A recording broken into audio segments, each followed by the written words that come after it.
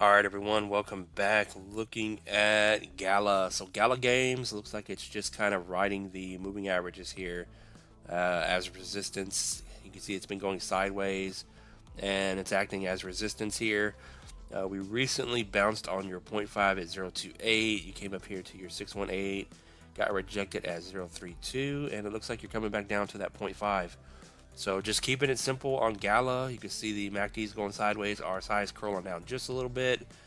So there's not a lot of momentum that I can see. It looks like you're just bouncing around here.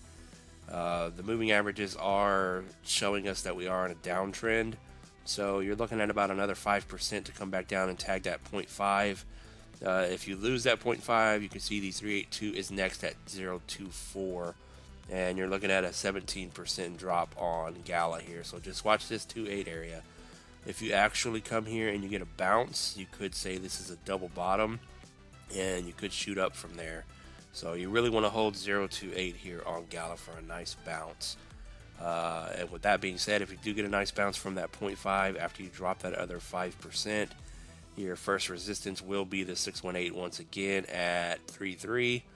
And you can see that is a 14.5% move from that 0.5 there. And you also have your 21-day EMA that will act as resistance here. So if we can get over that 3.2 area for that 16% move, you have your 70 and your 50 here. So your 50 is currently over there in yellow at 0.35, and that is a almost a 28% move from that bottom there at that 0.5. So if you can break above that 50-day EMA, there's a potential you could come up here and tag the 786 at 039 for a 39% move on Gala here. So you want to get a nice bounce here, and we want to get over our first resistance at the 618 to get that momentum to the upside here.